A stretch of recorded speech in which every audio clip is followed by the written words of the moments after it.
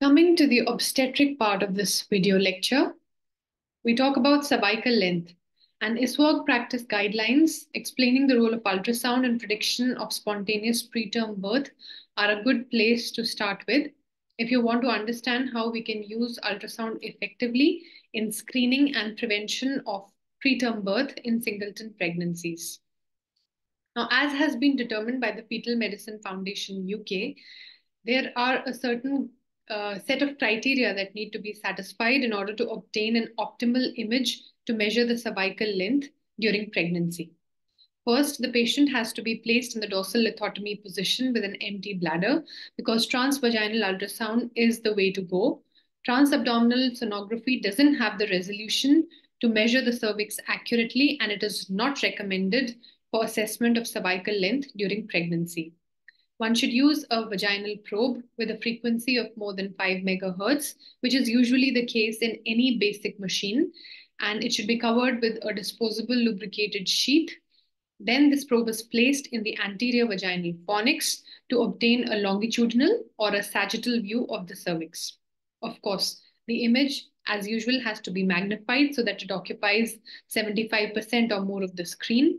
And the structures that we need to look for in order to identify the cervix include the internal os, the external os, the endocervical canal, the endocervical mucosa, and it's important to identify these structures so that we are sure that we are actually assessing the cervix and not including the lower uterine segment, which might contract and give us an impression of being a part of the cervix and give a falsely increased cervical length. Also, while assessing the cervical length, one should avoid excessive pressure on the cervical lips with the transducer because this can cause overestimation of the cervical length. And what is usually recommended is that once you push the probe into the anterior vaginal fornix, you withdraw it a little bit because even if you try not to exert too much pressure, you initially do go in with a little pressure, and to ease the pressure, you just withdraw the probe a little bit, ensuring that the anterior and posterior lips of the cervix are of equal thickness. If you exert undue pressure on the cervix with your transvaginal probe, usually the anterior lip would be pressed more, and you can appreciate that the pressure is too much if the anterior-posterior thickness of the anterior lip is not equal to that of the posterior lip. Also, it is a good practice to take time to measure the cervical length. In fact, it's recommended that one should wait for at least 3 to 5 minutes while measuring the cervical length and take at least 3 measurements and use the shortest measurement as the closed cervical length. This is important because please remember that the internal os is a dynamic structure, and sometimes at the start of the examination, the internal os might seem close to you, but if you continue monitoring the cervix for say 3 to 5 minutes, and even if you try and exert some amount of fundal pressure with your free left hand, say for around 15 to 20 seconds, you might actually observe the opening or funneling of the internal os. So it's a good practice to take at least 3 measurements and then use the shortest measurement as the cervical length. Now, this is an illustration to show you how we measure the cervical length. There are cases where you sometimes see some kind of funneling happening in the upper part of the cervix. And what is recommended while estimating the cervical length is to include only this closed cervical length. So you first identify the external os. This is the anterior lip. This is the posterior lip of the cervix. Note that the anterior and posterior lips are equal in thickness. This means that we are not exerting undue pressure on the cervix with our transducer. And then we follow the endocervical canal by identifying the hypoechoic fibromuscular stroma around the endocervical mucosa to reach at the level of the internal os. And then this distance from the internal to the external os is measured as the cervical length. Uh, Earlier, people used to measure the length of the funnel or width of the funnel, but now studies have shown that measuring the funnel or estimation of the funnel length or the funnel size doesn't really add much in terms of predicting the risk of spontaneous preterm birth. And it is just the cervical length that we need to measure and take into account. This is another illustration just to show you Again, how to measure the cervical length if there is a cerclage in place. So these two black dots represent a cerclage or a cervical stitch. And what we need to measure, even when there is a cerclage in situ, is the total closed cervical length. So if there is again a funnel, say at the top, so what we measure is from the bottom of the funnel till the external os, and it is this total cervical, closed cervical length that is measured. There is no role of measuring a part of the cervix, say above or below the cerclage. In case you're having difficulty in measuring the entire cervix because of some shadowing from the cerclage, you can use this technique and add up these two measurements to give you the total closed cervical length. So it's basically the total closed cervical length which is used for management of the patient. Now, this is one example taken from the same ISUOG guidelines to show you how we look at the cervix and how we identify the various parts of the cervix during pregnancy. So this is a sagittal section of the cervix taken, as you can see, with a transvaginal probe with a nearly empty bladder. So there is just minimal amount of urine in the urinary bladder. We've taken a sagittal section. The probe is in the vagina. And first we will identify the external os. So this is the external os. This is the probe orientation dot. So this is the anterior, and this would be the anterior lip of the cervix. This is the posterior lip. So the pressure should be such that the thickness of the anterior lip is equal to that of the posterior lip, which is the case. There is optimal magnification. The image is occupying more than 75% of the screen. Now, we've identified the external os here. So this is the anterior lip. This is the posterior lip. So this would be the external os. Now, what you see here, this anechoic content is nothing but mucus in the cervical canal.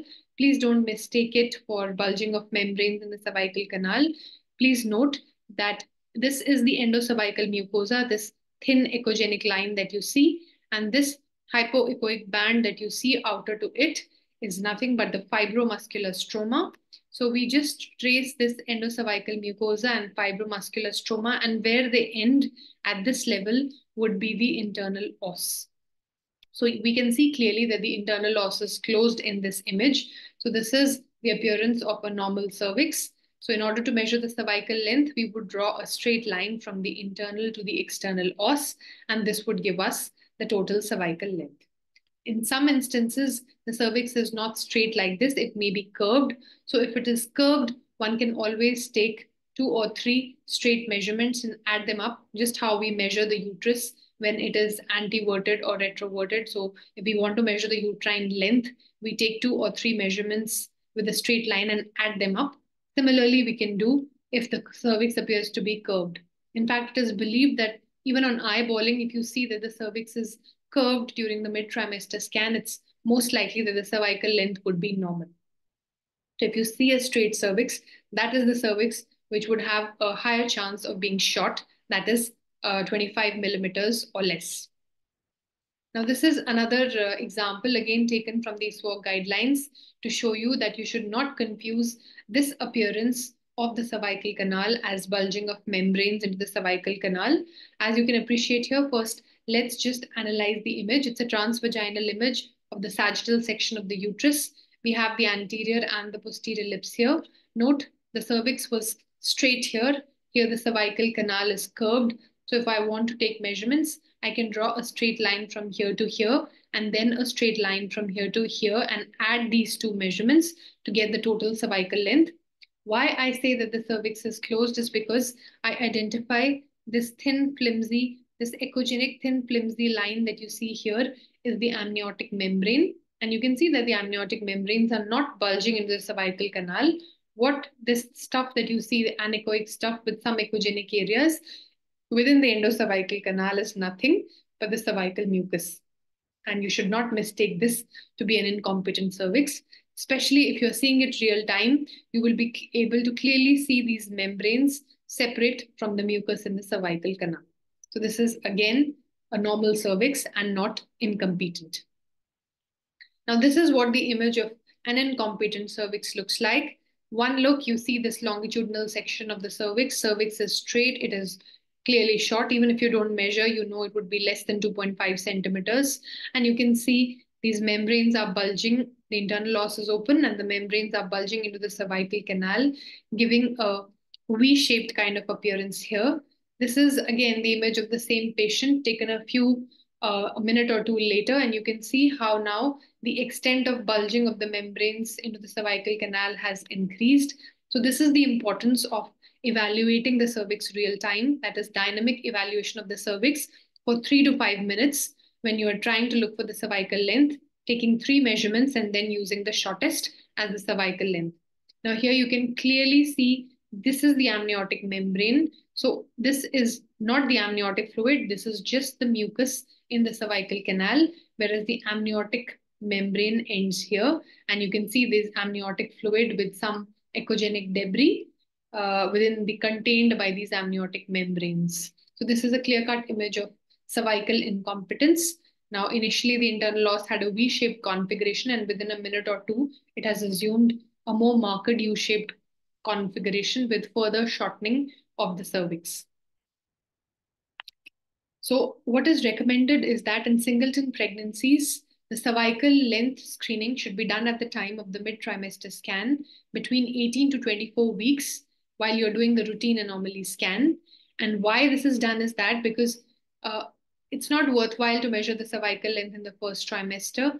A, because you don't start management in the first trimester. The guidelines don't recommend administration of vaginal progesterone in the first trimester itself. It's recommended in the early second trimester. And also, the assessment of cervical length in the first trimester is not very accurate by ultrasound because the lower uterine segment is not well developed at that point of time. And we end up overestimating the cervical length when we are measuring it in the first trimester. So, if you are screening a person, a lady, say a primiparous lady, who has obviously no history of previous preterm birth, and you're doing an anomaly scan between 18 to 24 weeks, you can assess the cervical length at that time by doing a transvaginal ultrasound with an empty bladder. And if you get a cervical length of 25 millimeters or less, then it is termed as a short cervix. And these are the patients in which some kind of intervention would be done, even if they are asymptomatic for it. Why this upper limit of gestational age for cervical screening is 24 weeks is because this 24 weeks is considered as the deadline for taking any preventive measures in the form of vaginal progesterone or placement of a cerclage. So beyond 24 weeks, usually today the pediatric and NICU care is so good that rather than trying to go for these preventive measures, which may not be very helpful, one tends to tilt in favor of therapeutic measures in terms of administration of corticosteroids using magnesium sulfate for neuroprotection and tocolysis. So beyond 24 weeks, the preventive role of progesterone and cerclage is not there.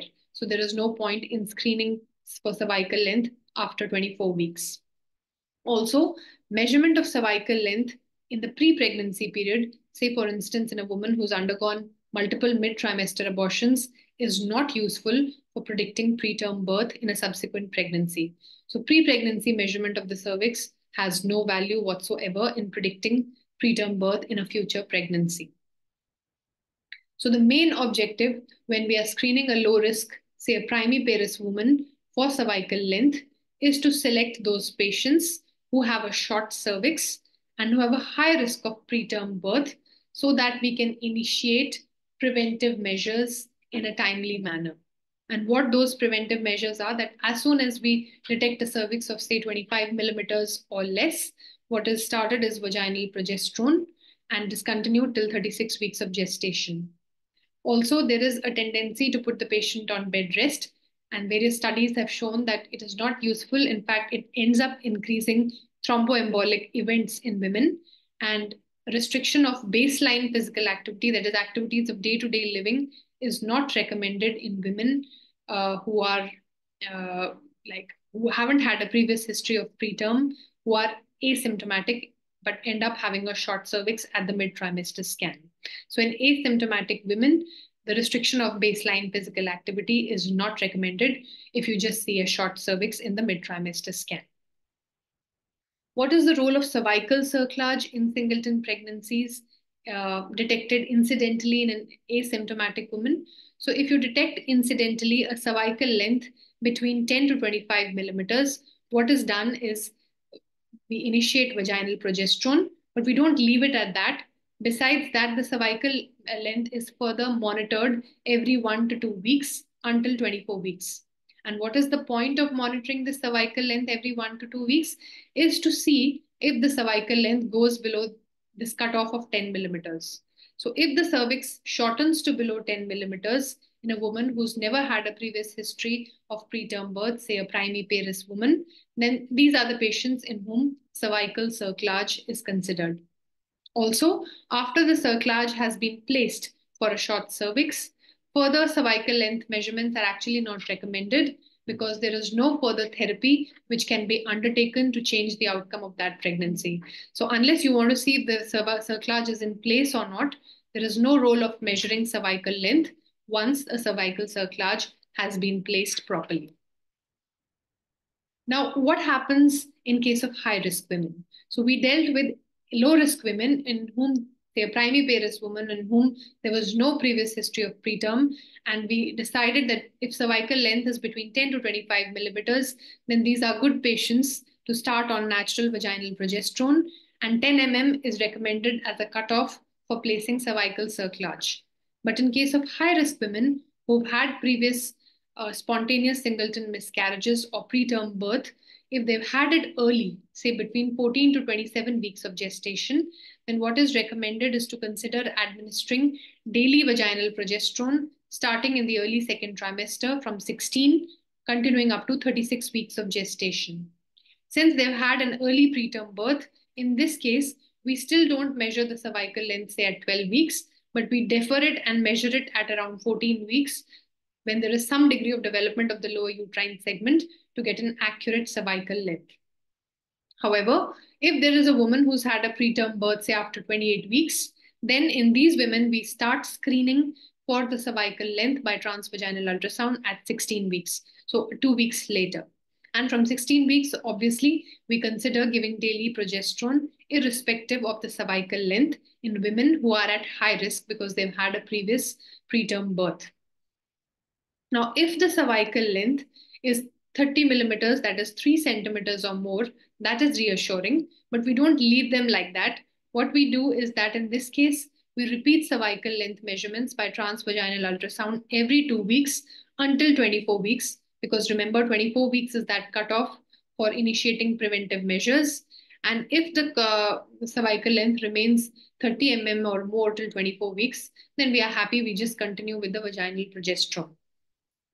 However, if during the course of measurements we see that the measurement is still not short, but in this borderline area of 26 to 29 millimeters, then we increase the frequency of measurements because now we are more concerned about cervical shortening in these women.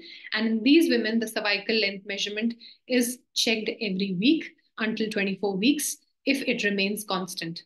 However, if at any point of time the cervical length in a high risk woman is less than 25 millimeters or less, then because they are high risk, we not only continue the daily vaginal progesterone, but we also consider placing cervical cerclage. So you understand how the management of singleton pregnancy in a low risk woman with a short cervix and a high risk woman, even if she has a normal length cervix, is different from each other.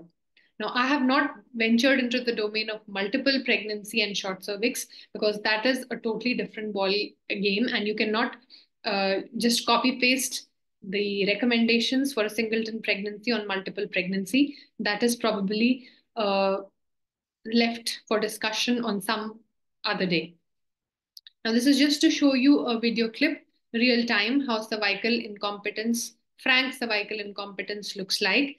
As you can see here, you can appreciate the fetal foot right in the endocervical canal. And actually, these are the membranes which have herniated completely into the endocervical canal.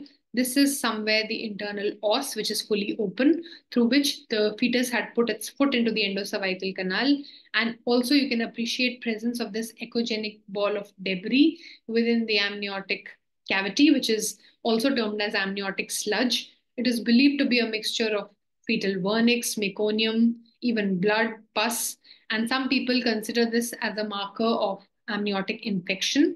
However, there are no such guidelines by any society as to how as to whether you should manage these patients differently, say by giving antibiotics because you suspect amniotic infection. So there is no consensus on how to manage patients if you see amniotic sludge, but this is an observation that you might come across when you're assessing patients with cervical incompetence.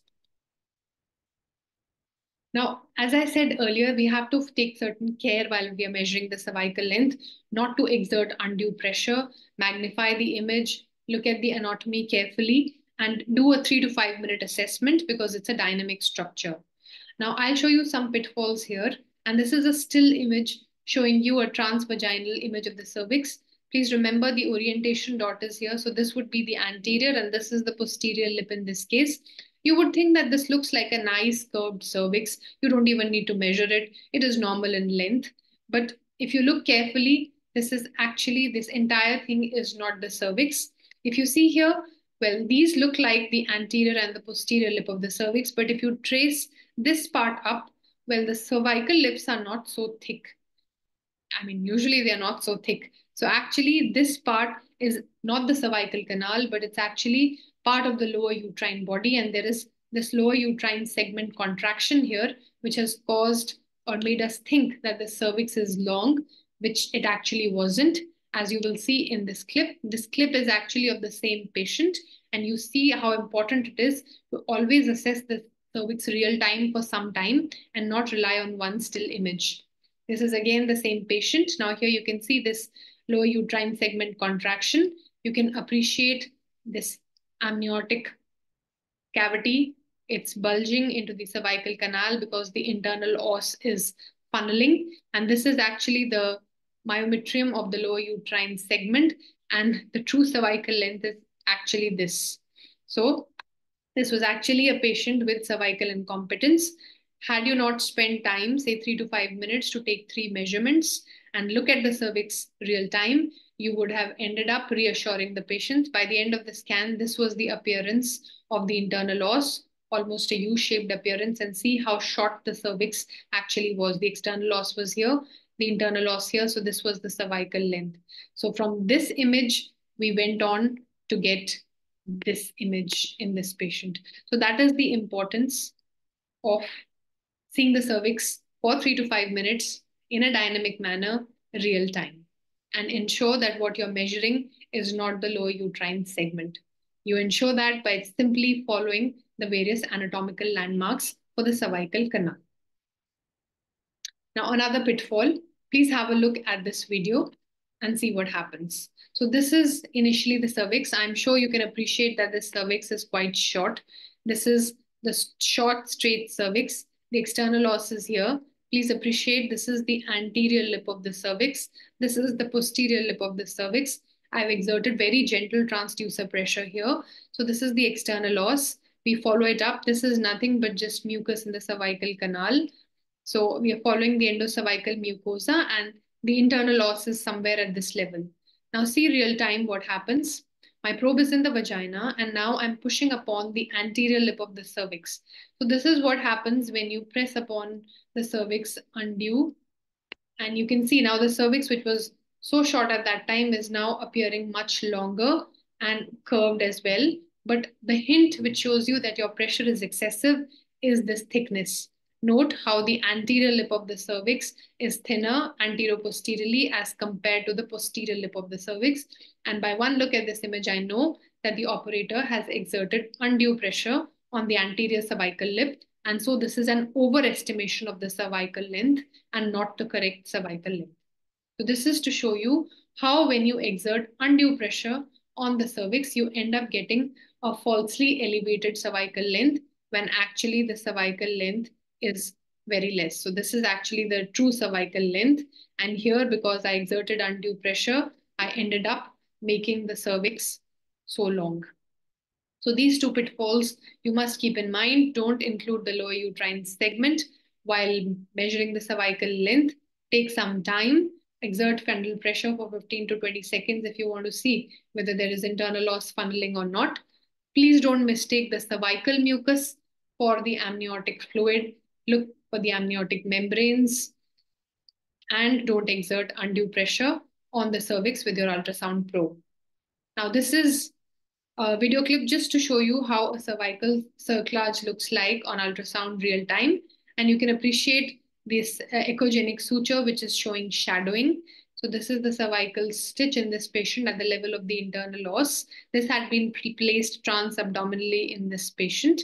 And you can see how the cerclage looks like in the longitudinal and in the transverse plane. So I'm playing the clip again. This is the cerclage, this echogenic ring that you see here. This echogenic ring that you see is your cerclage in situ in the transverse section. And in the sagittal section, it would be seen as a dot. So this is the cerclage in situ in the sagittal plane. So these dots that you see, this is the cerclage, and there is some shadowing from the cerclage. So this echogenic thing is the cerclage in the longitudinal section, right? You can see the cervical canal quite clearly here again. The cerclage in the transverse section, and then the cerclage here in the longitudinal section. And please remember that when we are assessing the cervical cerclage, what we measure is the closed cervical length. So with this, we come to the end of this lecture on cervix. So it's very important, and that's why I've stressed that you must familiarize yourself with the normal anatomy of the cervix on transvaginal ultrasound, because transvaginal ultrasound is mandatory for assessment of the cervix, be it in gynecology or in obstetric practice. Also, when you're assessing cervix, especially in a gynecological patient, use color Doppler liberally because that can help you in detecting certain isoechoic lesions of the cervix as well. Because fortunately, most cervical cancers are hypervascular, they show increased vascularity on ultrasound. Cervical cancers, predominantly, they are squamous cell cancers and tend to be hypo, that is, more dark than the rest of the cervix on ultrasound. But less commonly, they can have the same echogenicity as the cervix, or rarely, they can even be brighter, that is, hyperechoic than the cervix. In fact, there is a short series which has seen that these hyperechoic cervical cancers actually tend to be less aggressive and have a better outcome. Also, when you see a lesion in the cervix, always switch on color Doppler to look for its feeding vessel to determine whether the lesion truly belongs to the cervix or if it is something which is coming up from the uterus into the cervical canal. So to identify the origin of a lesion in the cervix, color Doppler is again very helpful. And please develop your expertise in assessing cervical length. It requires some degree of skill and training because remember, the entire management of a patient at risk or even a low risk patient, management of preterm birth depends on how you have measured the cervical length. Thank you.